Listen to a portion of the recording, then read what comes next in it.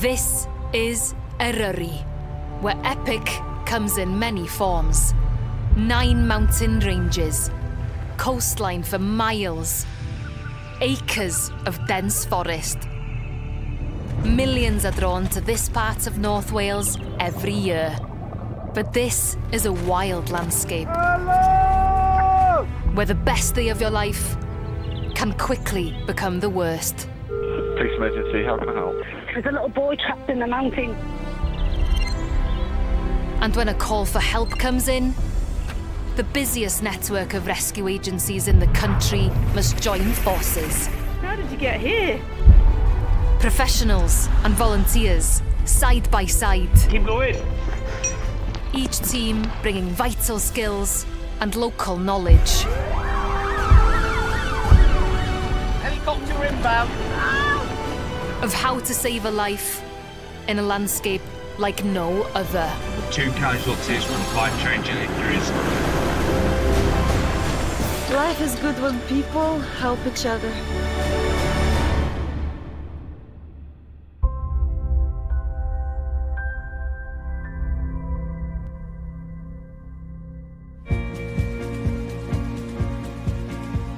When it's driving down with rain, the alarm's just gone off. You're thinking, somebody's out there needs some help. I'm in a position to be able to give that help, and that's why I go. Whatever the reason for a call-out, caring for someone in trouble is what drives Eryri's rescuers. I think if you ask my work colleagues, my family, they'd all say, he's the soft one. As soon as we got him on the stretcher, he was so much more comfortable. We're looking at a poorly casualty, and this casualty needs some love, some help, and we're going to give it. And whether their situation was caused by mistakes, reckless behaviour, or just bad luck, the teams are there to help, no matter what. I don't think anybody on the team is ever judgmental about how the injury occurred, what the person's done. They don't call us out just for the hell of it. They call us out because they need some help.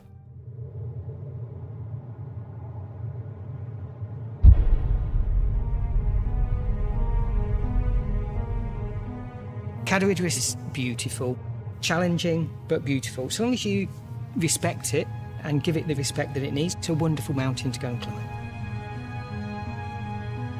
Cadair Idris's location, just off the Welsh coast, means its 7-mile horseshoe ridge is notorious for low-hanging cloud and rain.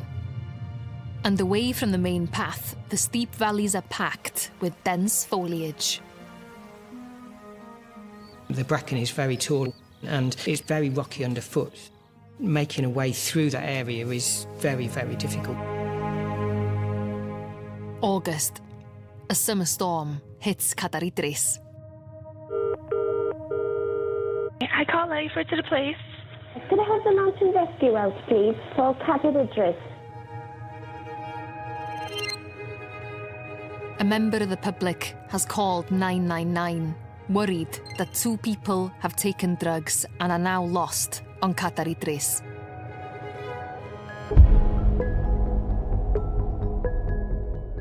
Make a start, guys. Okay, good luck. 2 missing people, potentially on some sort of drugs, and that's all we've got to go on. It's a search. The first man is found quickly, and more information comes to light.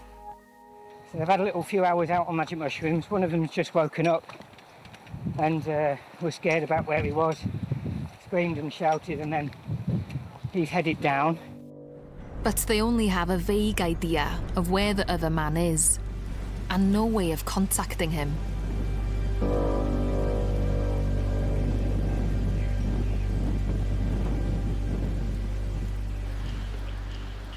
Question, what is their search area? Over. Just confirming search area from the lower stile on the Mynydd Moel path. If you head in an area south towards the top of Cymroeddon farm, the waterfalls there.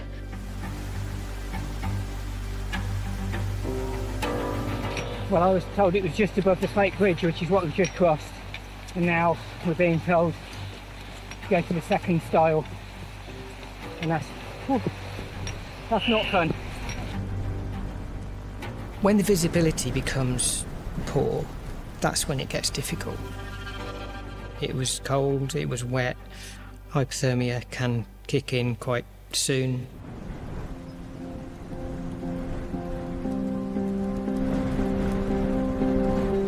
They start asking other hikers whether they've passed the casualty.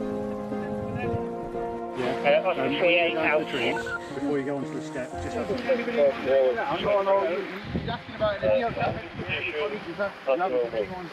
not about 112. We've just come across two walkers on the way down the mid-small path, and they've not seen anybody since they left the summit. Over. The fact that no one has seen him rings alarm bells with experienced volunteer Dave. So we knew that person wasn't on the main path. And then you think, OK, well, out of the area that's left, what might happen? What might somebody do? Well, that's where your local knowledge comes in. It's quite a common error that people make as they descend from Cadder. Certainly when the visibility is bad, they often head round on that horseshoe shape and don't turn right enough, basically. It was a gut feeling, I think, of Dave. Go for that valley, look in that valley. I'm happy to go round and head down, yeah?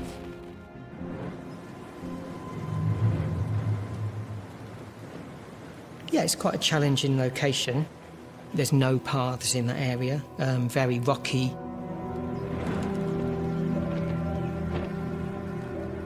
It's very, very difficult.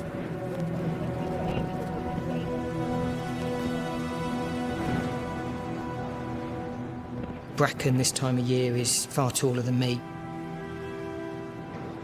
I was definitely wading through the river just below my knee.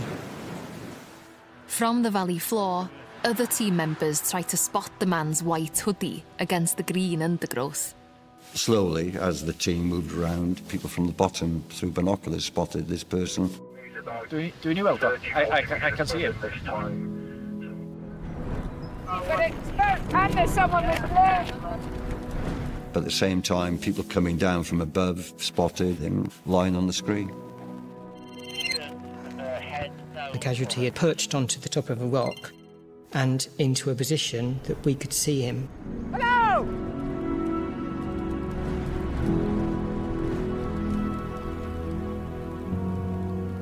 A few minutes earlier, I think he'd have probably been through in the bracken and we would have just missed him. It was a very fortunate timing. OK, so you've hurt this leg, yeah? OK, mate, no problem at all. I'm going to give you a little check over in a second, all right? Just put this jacket on for now. It was clear that he was in a bad way. There was quite a nasty injury to his forehead, quite a lot of blood down his face. You all right? You going to throw up? How far did you fall? You fell a long way. There was no way that guy was going to be walking out of there. I had two choices. I had a stretcher carry or I had a helicopter. I needed a paramedic. If we've got a chance of quick extraction from this location, I would prefer it over. Can you put a request in for if 936 is available to help us winch him out to it?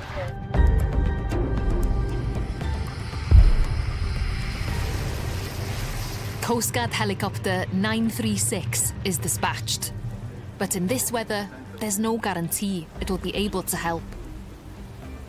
Obviously, flying within cloud, in close proximity to mountains, is not a healthy thing to do. And then there's high wind, turbulence, downdrafting, updrafting. That can have an adverse effect on the aircraft and the pilot's ability to hover. But it wouldn't stop us from trying. Is that tender? Yeah, just put that out so you can tie up to that in a minute. Yeah, that's good. You're going to get a bit. Keep holding that. The casualty denies he's taken any drugs and says he's in extreme pain, but the team are having trouble working out exactly what his injuries are. He didn't know how he'd got this injury in his head. He didn't know where he'd come from. I couldn't rely on a lot of the information he was telling me. So if you had a pain score of 10 out of 10 is the worst pain you've ever had, where are you? We can't rule out a neck injury, we can't rule out the injuries being far more severe than they are appearing. They need a backup plan in case the helicopter can't get to them. Can we get a stretcher party organised in case, please? Because this guy is not walking out of here. Any news on 936? I really need it. I remember asking about an update where the helicopter is. It did seem to take longer than normal. The helicopter crew are en route, but the crew don't have an exact location. Your eyes are naturally drawn towards the routes where people normally walk, and where he was found was so densely fern and rocky that you wouldn't have imagined that people would have been in that location. Oxygen, please, guys. With or without the helicopter's help, the team need to get the man onto a stretcher in case he has a back or neck injury.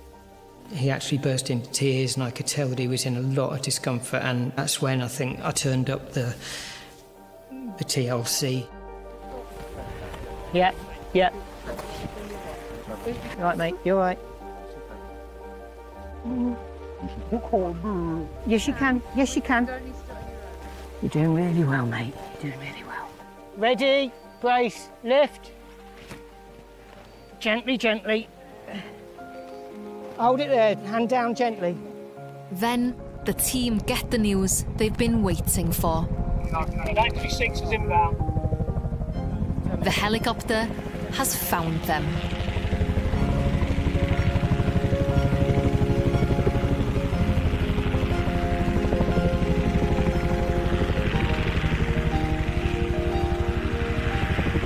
When you're talking to a casualty, reassuring them is part of the treatment.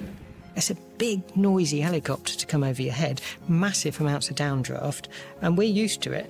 When you see somebody in a situation where they've never seen one before, it's a scary, scary time. If I can comfort them and put my arm around them and say, come on, mate, you're going to be OK, we're going to get through this.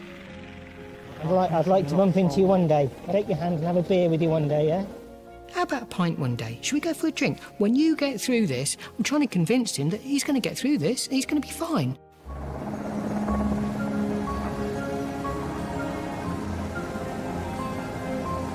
And once Winchy turns up, that's a big part of relief.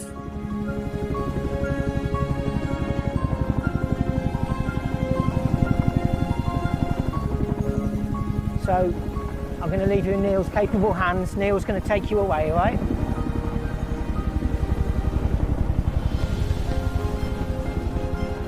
We relax even more once it's in the air.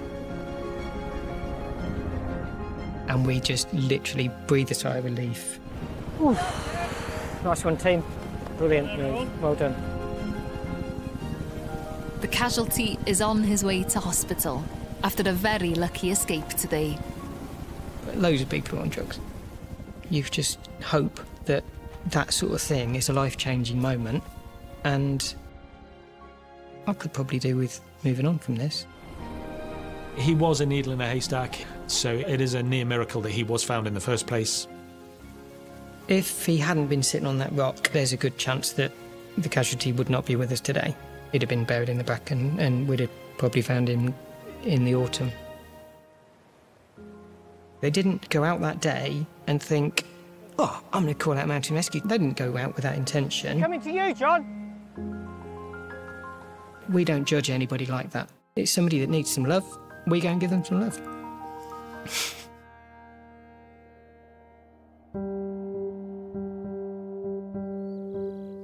Even the most experienced mountaineers can find themselves in need of a rescue. The mountains are an inherently dangerous place. We manage the risks as much as we can, but we all make mistakes. We're all human. A crisp winter's day has brought climbers out to enjoy the Ogwen Valley. It was a really beautiful day. I remember looking outside and thinking, oh my gosh, the mountains look incredible. But as night falls, not all of them have made it back safely.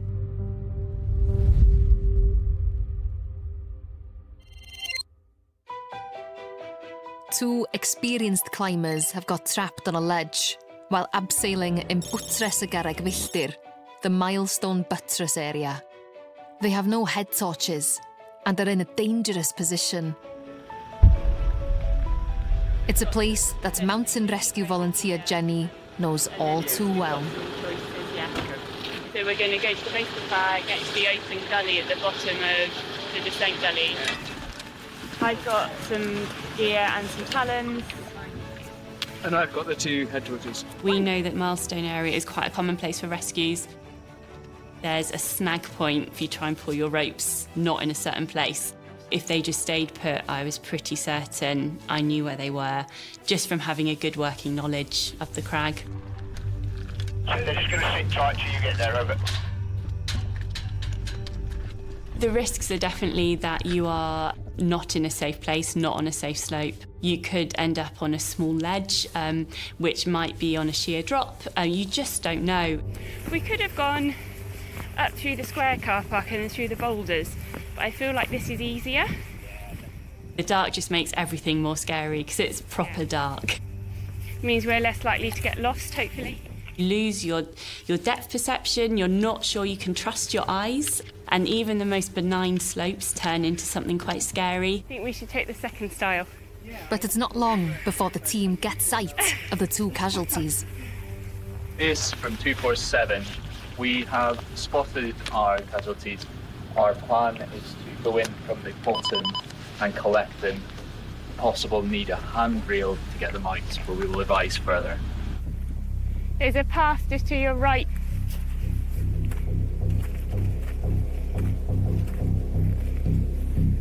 The team need to move fast. They know the casualties are in a dangerous spot. If you try and pull your stuck ropes too much, you might dislodge rockfall. And that descent gully is so wet and slippery, it's a grim place to be.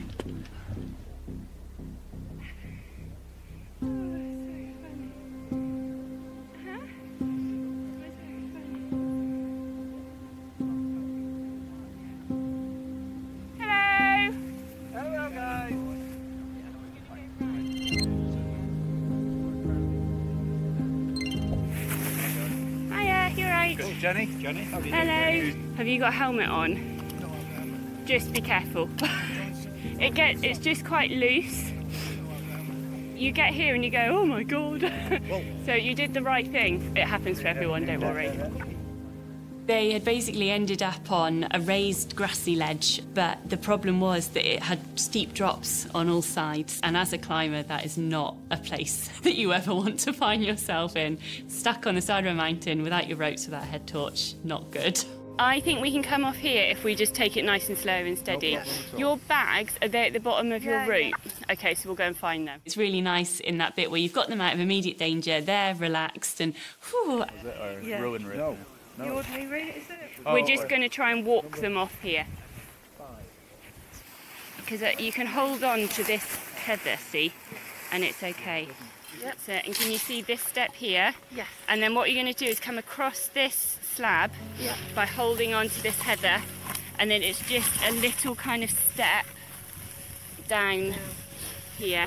Yeah. I think I talk quite a lot anyway, but on a rescue I will chat quite a lot because I want people to feel reassured. I want them to call if they need us because that's why we're here. No, we have to have an emergency chocolate stop, it's essential. That's it, well done, nice. And then you're just going to side shuffle towards me. And then down here. It's a bit grassy and slippery. How is that it? We're on good ground. We are, yeah. So you see where it's fine. It looks scary in the dark. It's all good. Yeah. Yeah. Well, you did the right thing. I think it's just a lesson for us all that it's not just people new to the mountains that need mountain rescue, and that's why we're here. Well, do you know what? It got us both out of a really boring meeting online. So I was like, I'll go. We're very lucky in this country to have a voluntary-free organisation that will come and help you when you're on the side of a mountain and you're having a really bad day.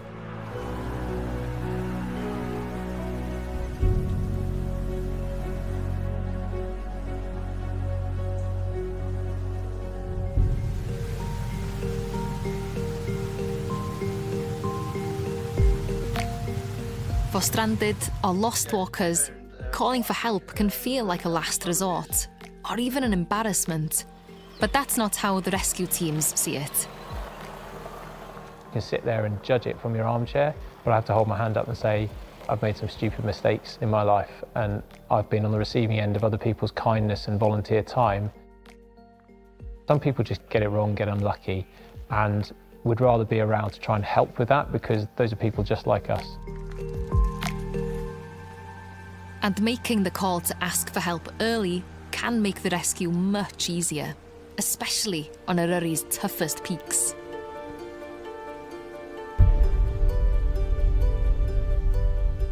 Travan, I mean, the name brings a lot of memories. It's a love-hate relationship with Travan. It's a bit of a monster. If you don't get the right route up, you can be drawn off really, really easily. The first time we went up, the boys were about 8. Since then, the Owen family from Uttoxeter have climbed Travan several times. We've walked in various places around the UK, but we just get drawn back to Snowdonia every time. We're lucky in the fact that we all enjoy it.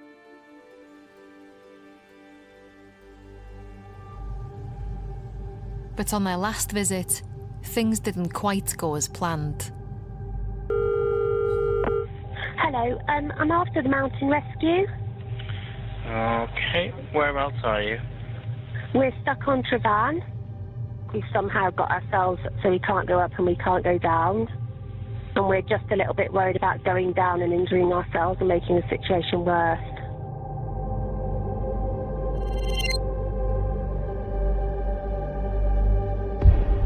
So we've got a family of 4, the kids are teenagers, no injuries, well equipped. The mother has done the route before, so doesn't really understand how they got lost. The family are what's known in the mountains as cragfast. Grab some kit out of the parlour. People who are cragfast have got themselves in a situation where they're on steep ground, crag, and they can't get themselves off it. The team think the family are in one of Travan's steep gullies. 4 volunteers head up to find them, including husband and wife, Jamie and Mo.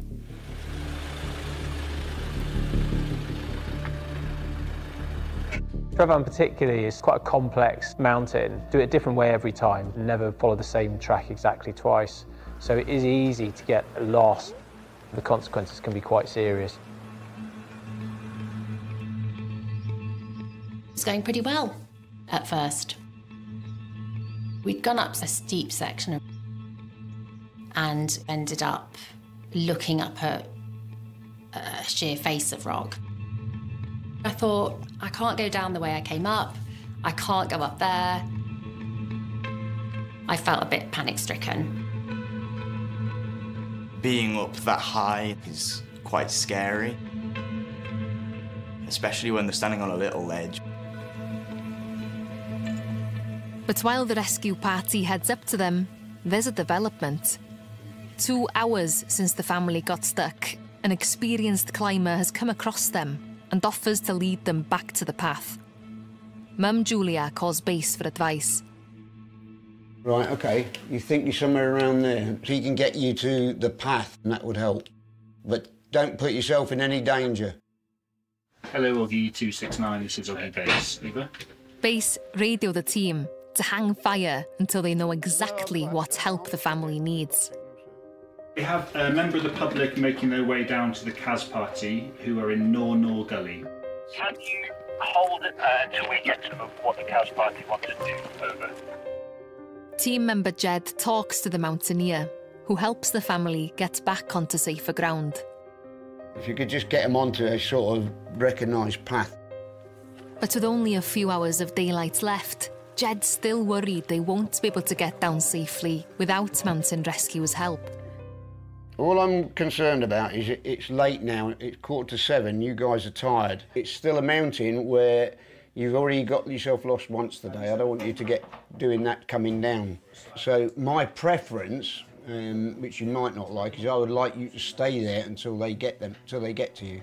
No, don't worry at all. Juliet, you've made absolutely the right call. Don't worry. Bye-bye. You could see the sun was going down. You know, we were a little bit anxious. Go ahead. Party have now got to the top of Nor Gully and they're waiting for your arrival to guide them down, over. Yeah, all copied. Dan, what's the deal with the additional member of the public who's helped out, over? Additional member of the public's going to carry on their day. Does this need a team of 4 to carry all the kit up there, or can we split and a couple of people go up with lighter packs, over? The group are not happy about descending, so they might need a bit of kind words, but yeah, happy for you to split as necessary, over. Mo and Lou are going to bring the ropes and tech kit back down to base, over. A team of 2 continue up the crag towards the waiting family.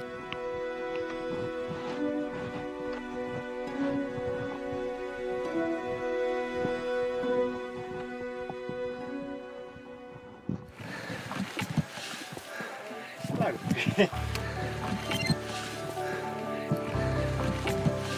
You had a fun day? It was a real relief. You're safe. You had plenty of water today, guys? Our nerves were quite frazzled, we were emotionally tired. And yeah, relief.